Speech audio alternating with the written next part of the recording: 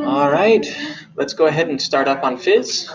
So for the kidney, we're going to start off talking a little bit about the anatomy because that helps you because it's really easy to get lost in the kidney, especially when all the words are in Greek and Latin, which is all the time.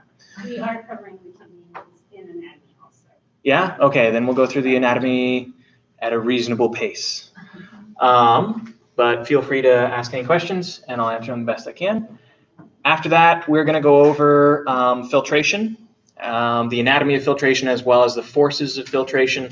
And then after that, what are some of the things that the body regulates? Calcium levels are regulated and you sometimes want to rescue a lot of calcium. Sometimes you want to filter it out.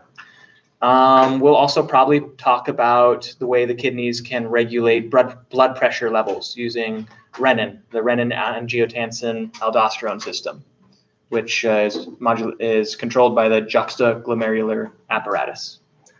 So let's go with anatomy first. All right, so let's go ahead and start with a kidney bean.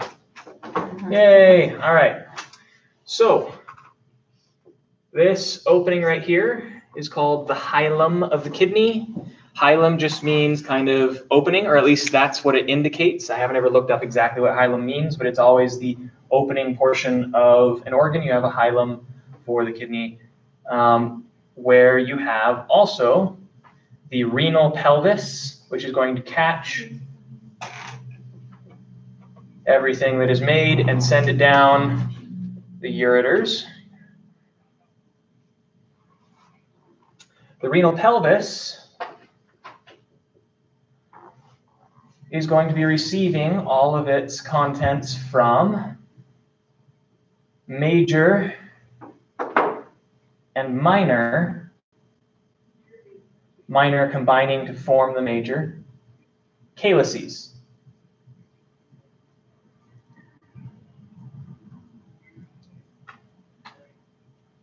All right, so we have the major calyx, and there's calyces is plural, and then you have the minor calyces.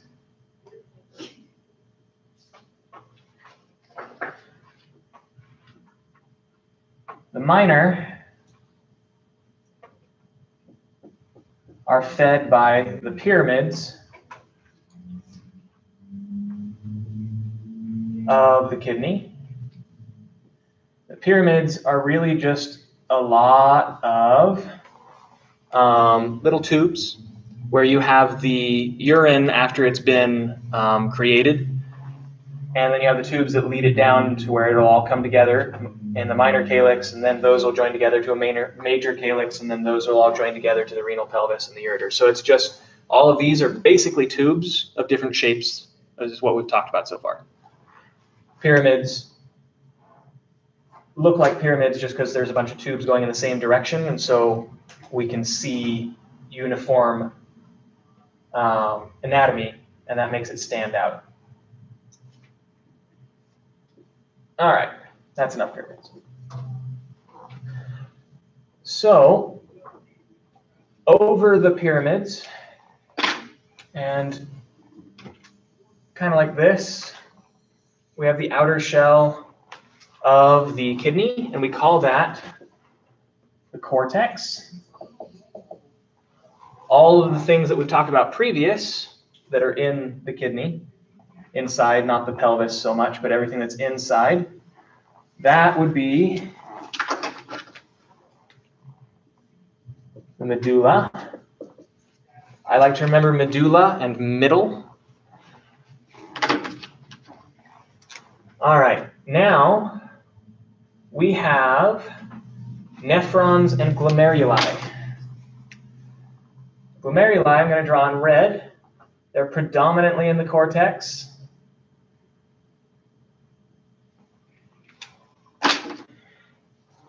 And we're going to zoom in on them, but they are what we have blood vessels going to the glomeruli, and the glomeruli filter stuff out of the blood and then send it through tubules to filter things, or rather recapture things that we want to recapture, and then force out a few more things that didn't get filtered. And those are actually going to be kind of in the pyramids. So I'm going to extend this pyramid kind of like that. And then we have the nephrons, which are going to be the transport. They will recapture water as well as just transport things down. So that's the general anatomy. Anyone want me to hit anything else on there before we move forward, just so now we know where we are? Okay, so if you were asked, where are the glomeruli? Cortex. Awesome. All right. And then the nephron is both. Nephron's both. Mostly, if you're saying nephron, that's the last part of the tubules, so that's mostly medulla. If you're saying the tubules before the nephron, that's kind of both. But it can also be totally in the medulla, right? Totally in the medulla for the For a nephron? nephron, yeah. Okay. Oh, what's the green that you drew? The green is tubules and then nephron. So the stuff way up at the top, those are the tubules. On the outside of the blue line, sort of on the border of the blue line, they're like right next to it. Some of the tubules, the loop of Henle goes down into the medulla. The rest of it is more in the cortex. And then the nephron goes down just like the loop of Henle and goes down into the medulla. And yeah. So, good deal. Any other questions on anatomy, Amber? Sorry, so the glomeruli is not part of the nephron. So I guess I'm not understanding where they. the nephron, let's see, ureter. I'm feeling like the nephron is now supposed to be the bundle of the entire thing. The collecting duct might be, well, shoot. You're right. You're right. Okay, thank you. The nephron, because this was even a question on the quiz that really pissed me off.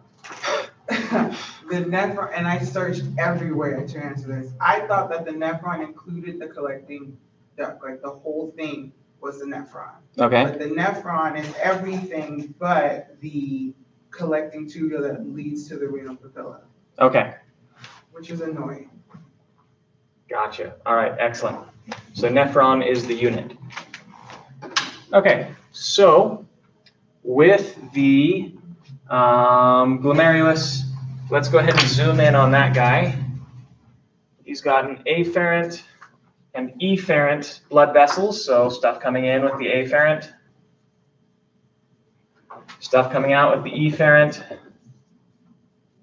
and this is going to be just systemic blood of the whole body coming, and then it kind of does, this is a lot more knotty than how I'm drawing it, but that makes it a mess and really hard to draw representations, but it's like this big Gordian knot of blood vessels. Gordian knot is a Greek mythology thing where he tied a huge knot that no one could untie. And so someone finally cut it with a sword and they're like, you're a genius. That's how you untie the thing. It's great. So around the glomerulus, you have Bowman's capsule, which is going to be represented here in black. So Bowman's capsule, I don't know if you're like it was for me, but Bowman's capsule was always like, what the heck is this thing? Like, what's the glomerulus? What's the Bowman's capsule? Why do we have it? Bowman's capsule is just a couple things. Protective sheath around it. Second, it's going to have some things protruding off of it that help support and help with the filtration of the glomerulus, the podocytes we'll talk about. Third thing, Bowman's capsule is going to be keeping all the fluid that comes out of the glomerulus from going wherever. It's going to channel the fluid. So it's just a sac with a fancy name. So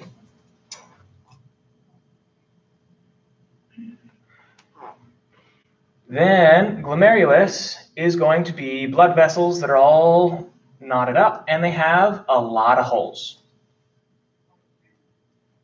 They are going to be as leaky as some people's wallets.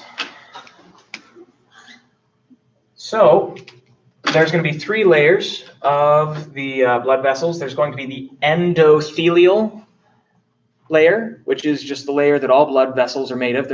All blood vessels are made of endothelial tissue. And that's going to be the red that we have right here. That's endothelial. Then we have the basement membrane, which I'm going to go ahead and represent in blue.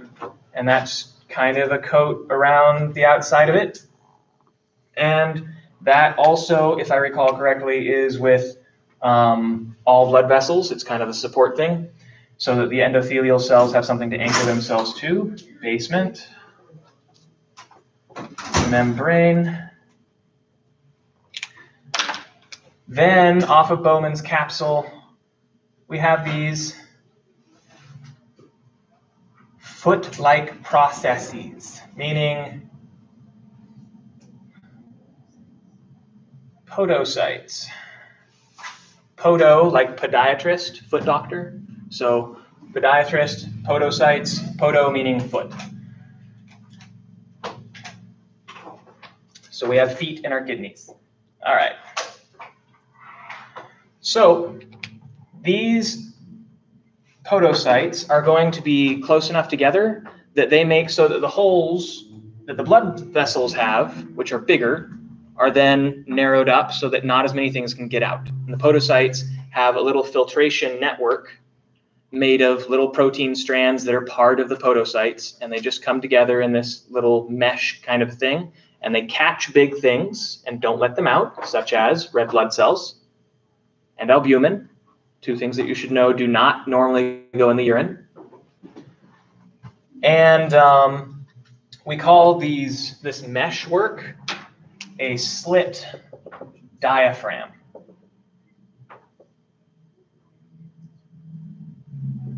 Yeah. All right. Now, with the slit diaphragm, which does not let out big proteins, does not let out red blood cells, I'm going to write those up because that's the thing that's like red blood cells and albumin, really. Albumin is like the big example. Keeps those. Okay, now let's talk about the pressures that make the filtration happen versus the pressures that try and prevent it from happening. So I'm going to draw over here. Here's a blood vessel, glomerulus. And then here's our Bowman's capsule. And then we have blood that is trying to leave with podocytes that are making it a little bit difficult. So the blood going out. Anyone want to take a stab at what the main pressure making the blood want to leave the hose-like structure, the blood vessel here? Hydrostatic, great. Hydrostatic pressure is going to have a big outward force. Now, hydrostatic pressure just means there is a certain volume of blood in a certain volume of space that causes an amount of pressure. There is going to be higher pressure in the blood vessels than there is in the Bowman's capsule. That makes it move this way, but it does not mean that Bowman's capsule has a pressure of 0. Bowman's capsule actually has some primary urine. What we call the urine before it's been filtrated is primary urine. Excuse me, not filtrated, processed. So there's primary urine out here. It's not completely empty, and so there is a fluid out here. It's just less, and so the pushback from that fluid is present, but it's small.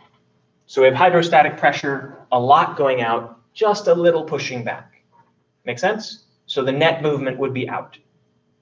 So if we gave these numbers 5 out, 1 in, a net movement of roughly 4. Cool? Our name for the 1 in? It's hydrostatic pressure of the Bowman's capsule. So there's hydrostatic pressure in the blood vessel. You just say what location for hydrostatic pressure. All right. It's higher in the Blood vessel than in the Bowman's capsule. Yes, much higher. So that's why it's pushing out. Exactly. Just like if you had a water balloon and you filled up a water balloon and then you had a bucket of water, the water balloon you forced a bunch of water into and you poke it with a little needle, you put it into the bucket of water, it's still going to be spraying out of the water balloon. It's not going to stop going out. but it probably would go out slower because then it has to push water out of the way for it to get out of the water balloon. That's what's happening here. It's being forced out, and it's made a little slower because there is stuff in the way of what's trying to escape. Now, the second one is the one that I think people tend to be like, that word shouldn't exist. I don't like it. It's not my friend. That word is oncotic pressure, which is 2 words. Oncotic pressure is easiest to understand when you think about water is a slightly charged molecule. If you have H2O like so, H2O, the O is slightly negative, and the hydrogens are slightly positive. And so there's a separation of charge, which means that it's slightly magnetic. Cool? So, albumin. Does anyone remember? This is kind of a detailed question, so like extra kudo bonus points if you remember. Albumin, what is the charge on albumin? Positive, negative, or neutral?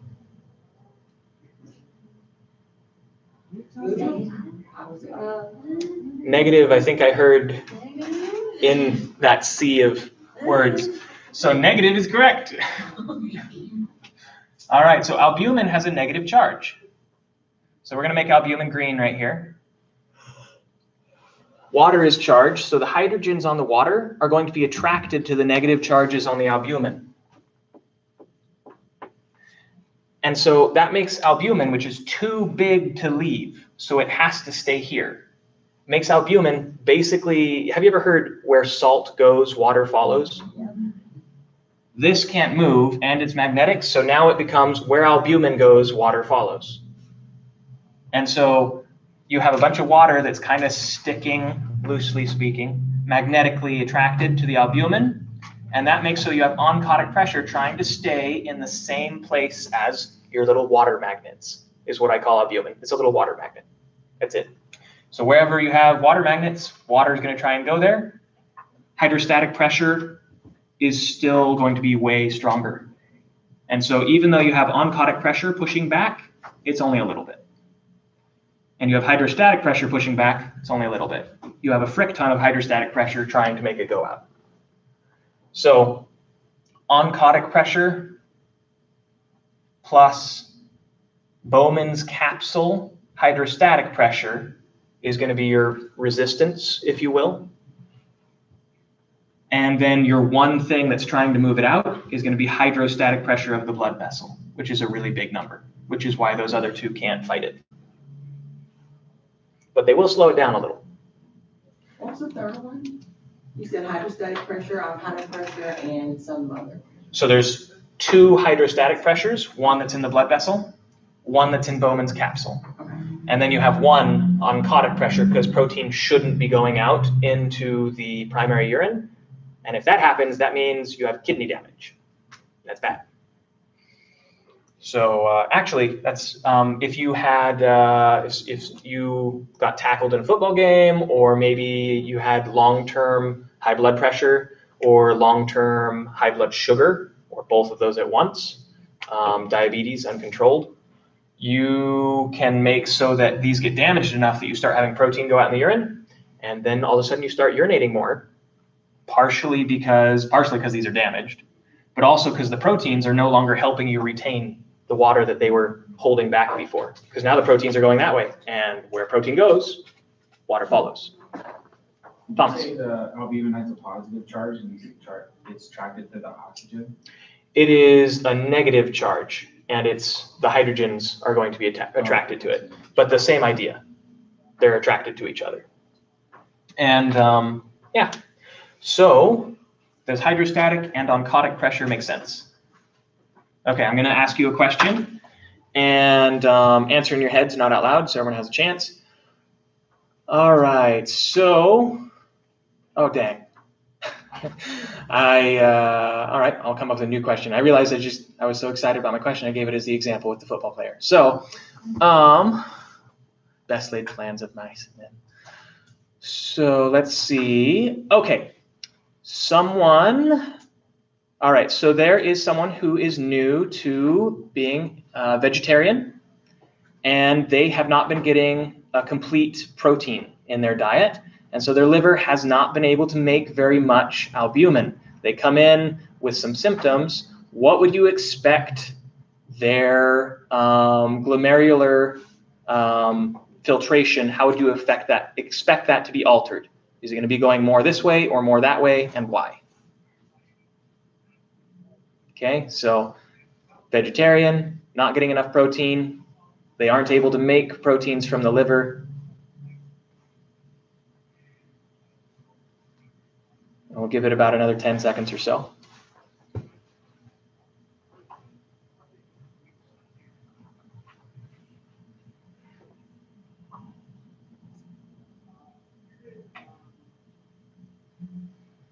Okay, so liver makes most of the proteins, including albumin. If you don't have albumin, then you don't have your little water magnets, and so you don't have oncotic pressure, and so you would have less force trying to keep the water in, so the hydrostatic pressure would be moving more out. You would expect them, among other issues, to probably be urinating more frequently than they otherwise would be, among other issues that, like if it was really bad ascites, but that would be like usually, I don't know if I've seen a picture of a vegetarian who had ascites because of that, but Edema? Edema could be something, yeah, if it was really bad. So low blood protein causes blood pressure to do that?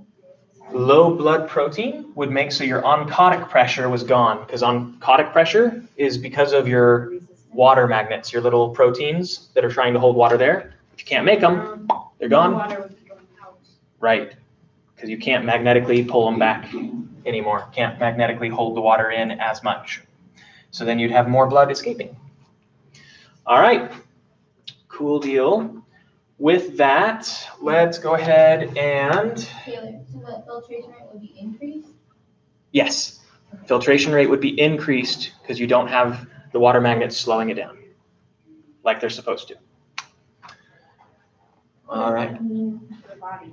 What does that mean for the body? It means that you'd be losing a lot more fluid, or some more fluid, and that can make so you have low blood pressure and, you know.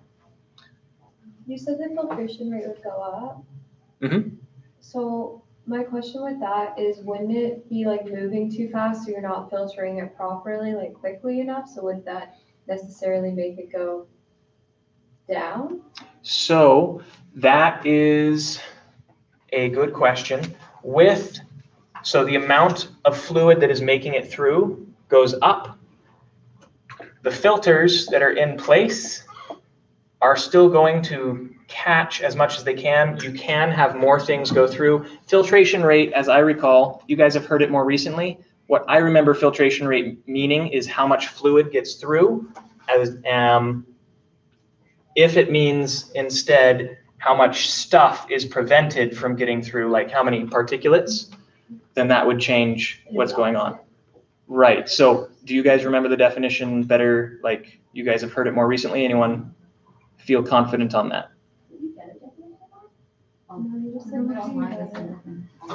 Is filtration fraction the same thing as filtration rate?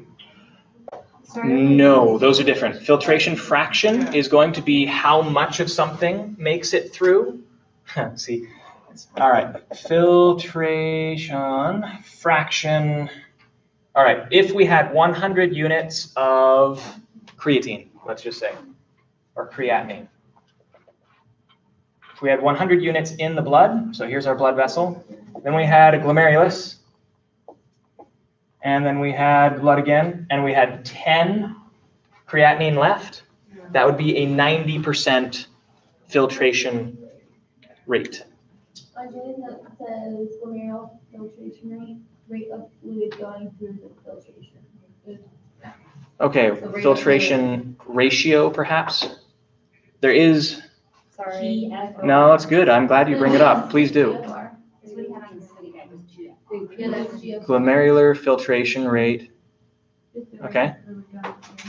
Rate of fluid going through. It's going so fast you can't like catch it quick. That makes sense. Okay. But I don't know if that's true, so that's why I'm asking. And that's a very good thing to ask. And Just doing everything on Monday. Okay, everyone just start it and we'll figure it out later. yeah, take a note on that. That's something that I should know, but it's something that everyone will know by Monday. So, okay, we know the direction of the fluid at least. So oncotic pressure is good. Okay. All right. So with that, Before you erase, can I just, the slit diaphragm is in the endothelial or the podocytes or? it's in between the podocytes.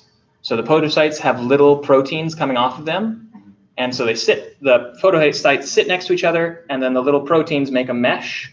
Okay. And that mesh is the diaphragm or slit And diaphragm. then where does the endothelial come from? Endothelial is just the blood vessel lining that all blood vessels have. Okay, And it's just a layer that we take note of because it's present. got And it happens to have in glomerulus, is designed to have much more holes. It's much more porous than most blood vessels because we want stuff to be able to leave in a regulated manner. And then the blue thing, basement membrane, that's just for structure. So integrity, structural integrity. All right, let's see. Next, calcium levels. Calcium levels in the blood are tightly regulated. This is one of the ions that can be recaptured in the proximal tubules. And so let's talk about how we have some hormones controlling it. And, all right. Question for you guys. Where is most of the calcium in the body stored when it is not in the blood? Bones. All right. And what is the vitamin that is on every single milk commercial? Vitamin D. Vitamin D. All right. So vitamin D is going to help with bones. There you go. Now we have two other vitamins that come from the thyroid area. Vitamins. Yeah. All right. Words. Hormones. I'm impressed that I can walk and talk today. So, all right. Here's our thyroid. It's a drunk butterfly. These are our parathyroid glands. So when we were talking about different topic, when we were talking about thyroid hormone, which we're not going into today, we talked about follicular cells of the thyroid. Follicular. Now we're talking about different thyroid cells that are near the follicular cells. And so we're going to call them para, meaning near or around, follicular cells. All right. Both of these are types of thyrocytes, meaning thyroid cells. Okay. Follicular did the whole previous T3, T4 thing. Parafollicular cells, they are what we're concerned about right now. They're going to have one of our hormones regulating calcium, and that is going to be calcitonin. All right. We're going to have another one moment. Let's go ahead and do calcitonin. So calcitonin, and I just think vitamin D, because calcitonin and vitamin D are similar in their actions in regards to the bone. However, all right, what you want to remember is what these hormones are reacting to is blood levels of calcium. They don't directly care about the bones. They're trying to make the blood levels of calcium be in the right range. If calcium blood levels get out of the right range, you have a host of issues because that's an ion that needs to be present for normal heart function, normal everything function. Ions getting out of whack is not good. So, and they're the parafollicular cells that are sensing that? Parafollicular cells, I believe that they sense the calcium levels, yes, but I can't confirm that for sure. It would make sense because they're the ones making the hormone, so the negative feedback should be really close since this is tightly regulated. What's the same? Thyrocytes, yeah. All right, so if we have too much calcium in the blood, then we want to do one of three things. Get rid of it, get rid of it, get rid of it. All right, so we have formation of bone. And that's the one that vitamin D will help with in particular. And calcitonin will tone down the levels of calcium in the blood, is how I remember that. Calcitonin tones it down and stuffs it wherever it can. Calcitonin. All right. The other places, however, and the reason it's in this kidney lecture is because calcitonin will also talk to the kidney, saying, kidney, please stop saving so much calcium. We've got enough. Go ahead and let it go. And then you have the gut.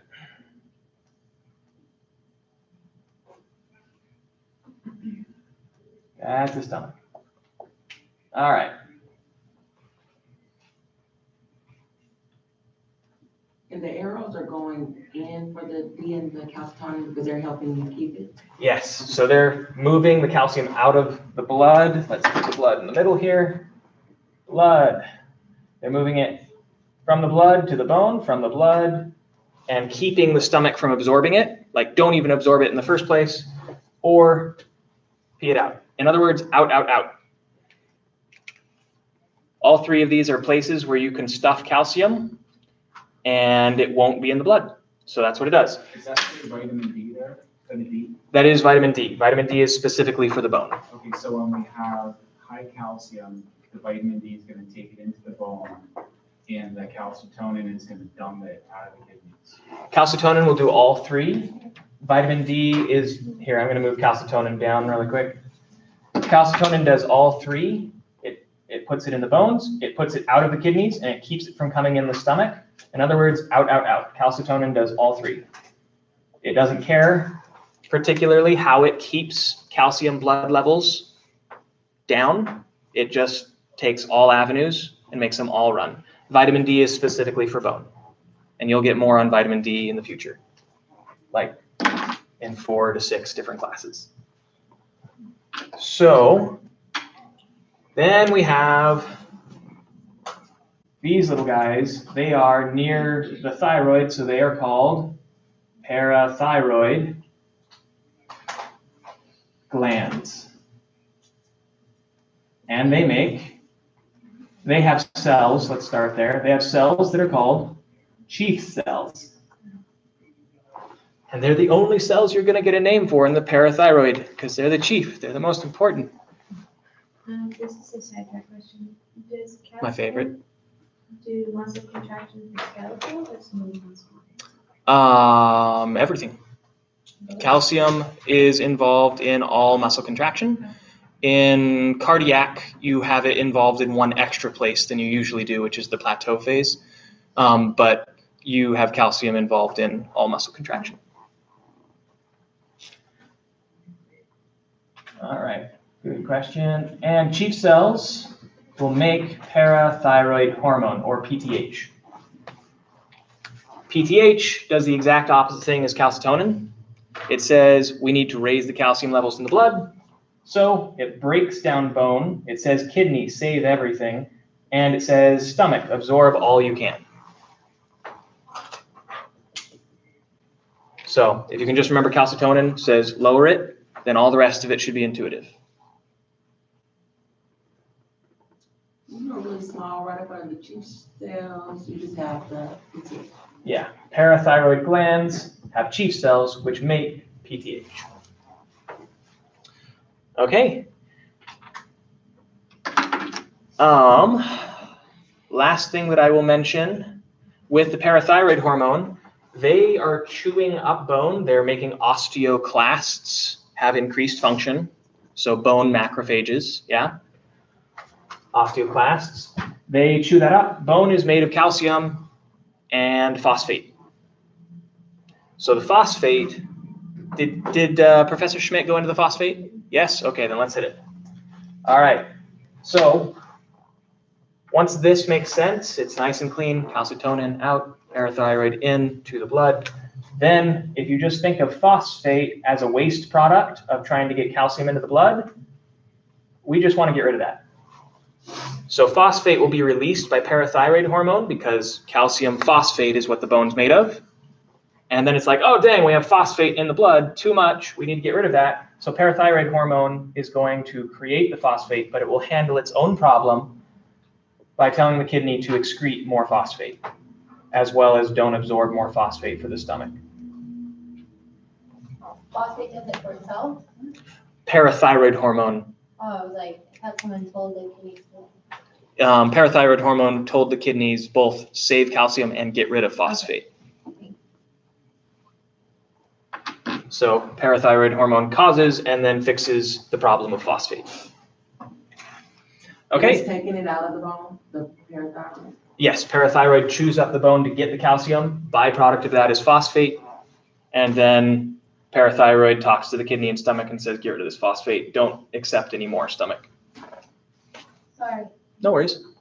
Parathyroid have an indirect effect on the bone, and calcitonin have a direct effect since its receptors are on all sides. I don't recall that offhand. Could be. Let me know if you find anything on that. Yeah. Do you have one more arrow coming from the blood? The parathyroid takes it from the blood as well?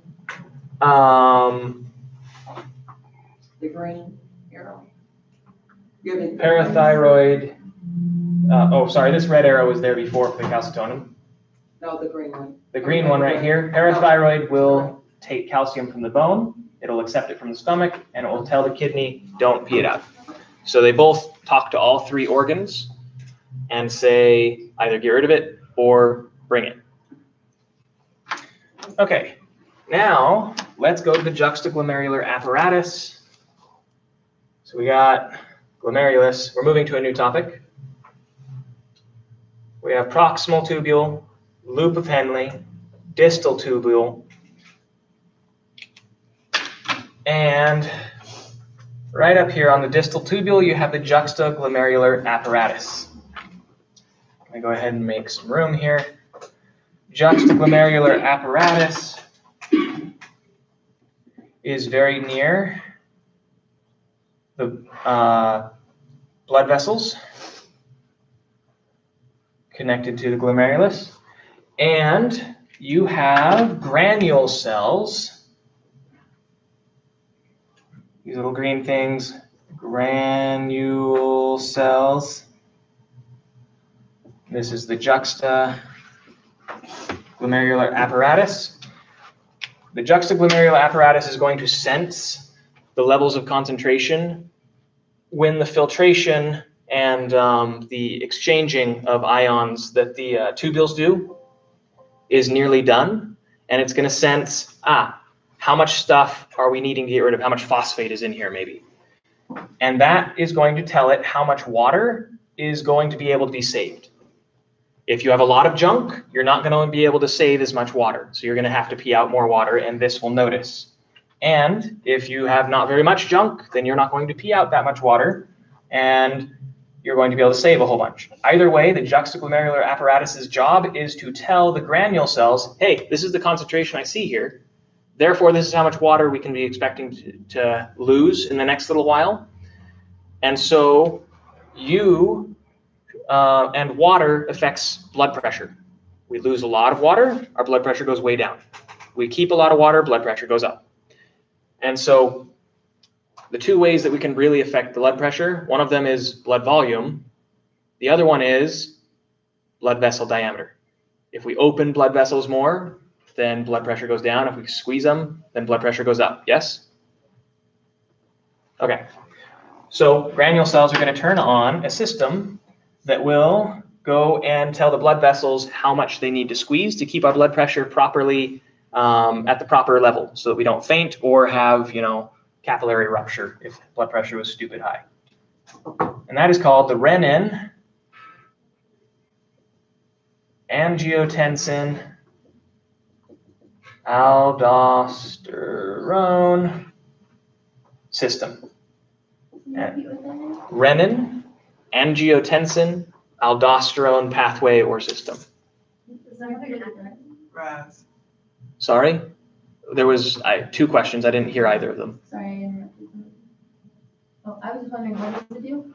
So this is going to tell The vasoconstriction, it's going to control vasoconstriction levels. Oh. And it can go higher or lower.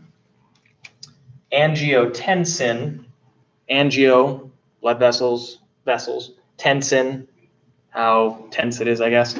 And so that is, both of these guys are going to be active blood vessel constrictors. So the more renin the granule cells release, the more you're going to be constricting your blood vessels systemically to bring your blood pressure back up. Is that so that's in response to like the juxtaglomerular cells? The juxta thing, yeah. Yeah. So like how much they're like are filtering through them or next to them, or I guess that's what.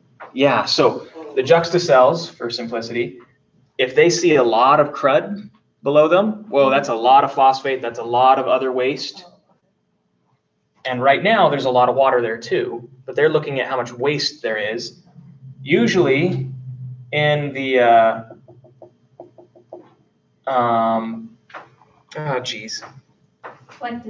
collecting tubules, thank you. Usually in the collecting tubules, we are going to recover as much water as possible. How much we can recover is based on two things. One, how hard we're trying, because if we're dehydrated, then we suddenly start trying a lot harder.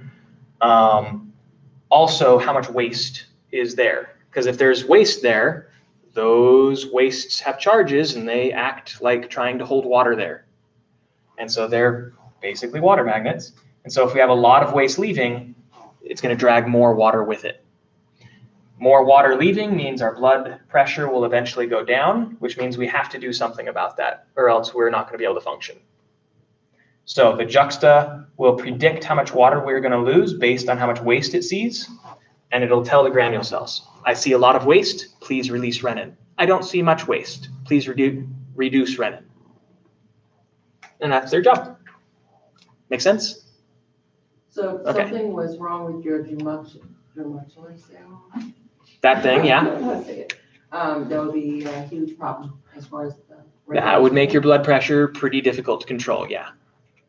And so we call the granule cells with the juxtaglomerular apparatus the renin-angiotensin-aldosterone system. We would say that they're part of it, like the beginning of it. The renin-angiotensin-aldosterone system or pathway is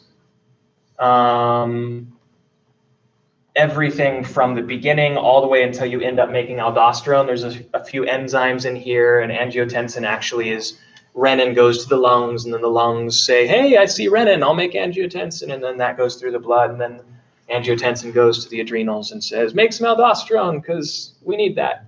Are these granular cells, or are they the macula densa cells? Macula densa, that sounds like it's very close to that's definitely in the same area. That's like where the ACT gets released. It's to make like a smooth muscle contraction on that, or if you need it to like relax and dilate. Okay, excellent. Do they have the same function? Those two cells make up that apparatus. Macula densa. All right. So macula densa is in the area. If anyone. They're in the distal convoluted tubule. Okay.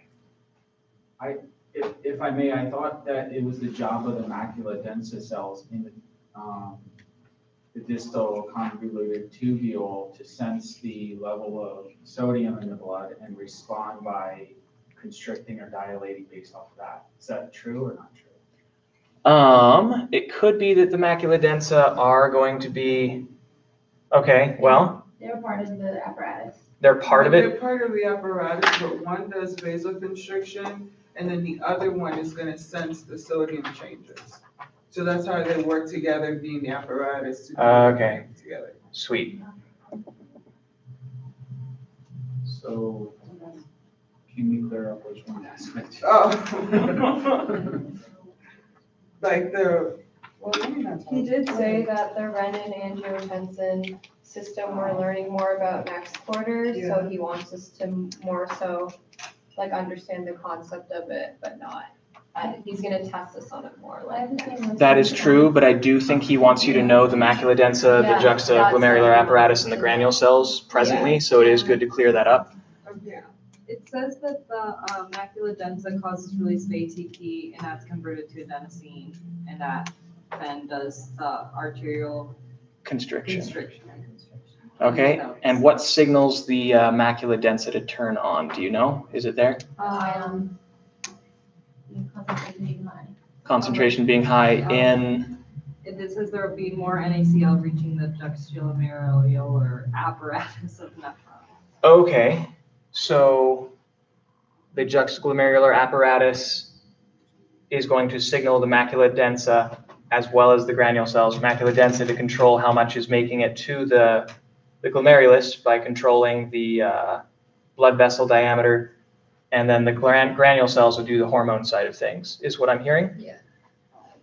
Does that fit with what everyone can see on their mental slides or the slides in front of them? So I thought the macula densa cells sensed the sodium levels and then reported to the juxtaglomerulus cells to constrict or dilate in the afferent arteria. So the juxtaglomerular apparatus, that one, I'm pretty sure the juxtaglomerular apparatus is sensing what is in the tubules. So I think this is how it goes. If, like, No, you're right. yeah, I think this is how it goes. So juxtaglomerular should be sensing in here. Macula densa, if macula densa is releasing ATP, it has to be by the blood vessels because that's for the smooth muscle. And juxta would signal, yeah, this, I'm pretty sure this is how it goes. So, all right. Besides that particular point, are there any other questions? Because that's how much I have to offer on that one. I hope it's helpful. I have a question about this, about the Okay. oncotic pressure, if you have to ask. Is oncotic pressure the water outside of the blood vessel or inside or both? Oncotic pressure is the pull of proteins wherever we're talking about the proteins. So the proteins, in this case, are going to be in the blood. And so the pull of water that the proteins exert, how much they ask for water or magnetically attract it, that pull has a name called oncotic pressure. So it would be the proteins inside the blood vessel. And the water follows that. Right. Okay. Good question. All right. Anything else that we want to hit? Wait, so sorry, is it No. outside of the blood vessel or inside? That would be more, I mean, it's the force will move stuff from outside to inside. So it's kind of hard to, I would say it's an inward moving force. I wouldn't say that it's just outside or just inside. It's affecting both sides, moving water more in. So I would use directions of arrows rather than a inside versus outside. It's which way is it moving? It's going that way. So it's most likely to pull it into the Unless there's something wrong, yes. normal. Yep, if you've got severe damage, then that's a problem.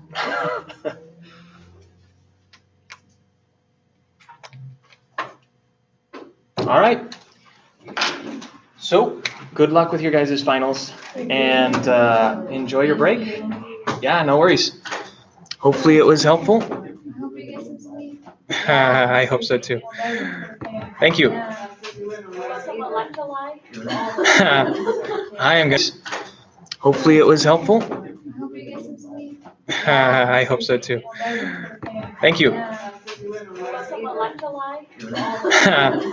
I am going to go